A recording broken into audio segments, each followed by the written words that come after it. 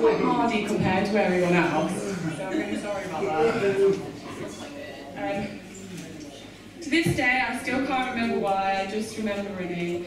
My vision was blurred, the salty water filled my eyes, and I was so out of breath, my chest was running.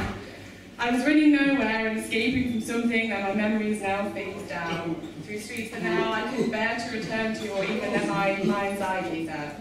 Imagine that. It was now, when I was 12 years old, that I first met you. Running through rain, leaving somehow in broken flip-flops and a baggy orange desktop that soaked through.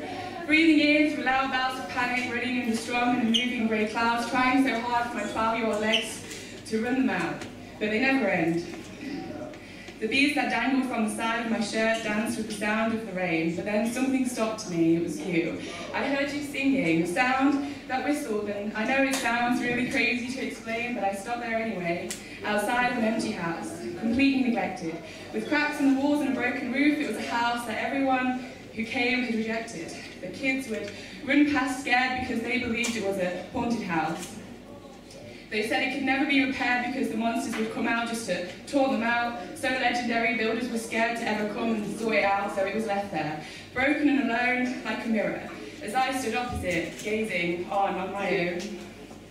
But for some reason, I trusted you, and anyway, I couldn't be afraid of a haunted house when I'd lived in one and escaped, so I stayed, stood tall in front of the creaking wood and cracks as the rain continued to pour. I stayed. And when I walked in, I saw a solid oak tree stood, an ivy had made tracks all the way up the broken wall. They stayed.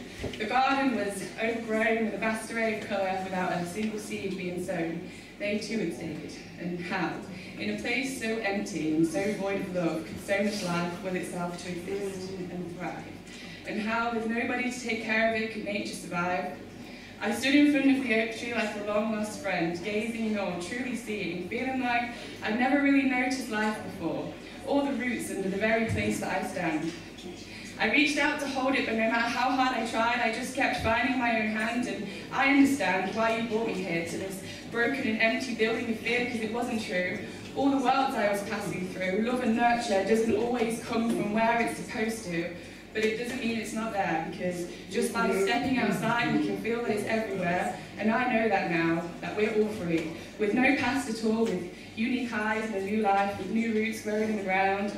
I'm an oak tree, standing tall, who surprised the world by willing herself to live with no one else around, right outside of an empty house.